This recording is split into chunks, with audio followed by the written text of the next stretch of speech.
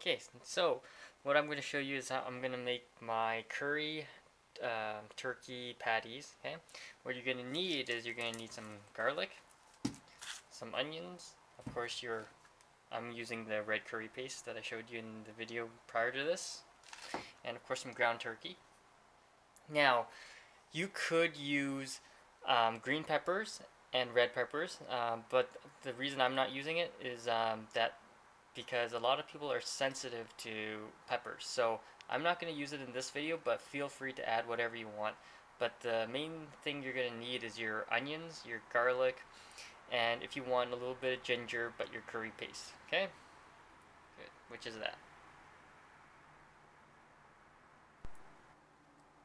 Oh, and one more thing, I'm going to add a little bit of celery, just to give it a little bit of crunch when I cook it.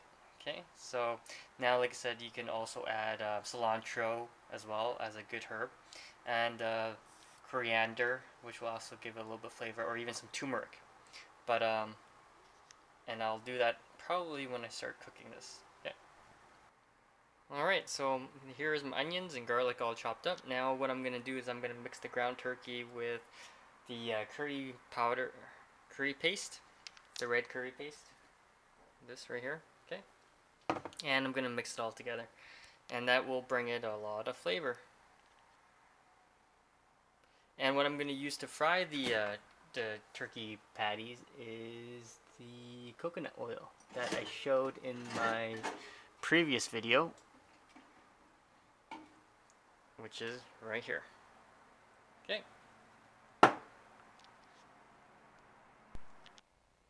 Okay, now I have my celery, onions, garlic, and my red curry paste, and I'm just going to mix it all together into one bowl and let it flavor up.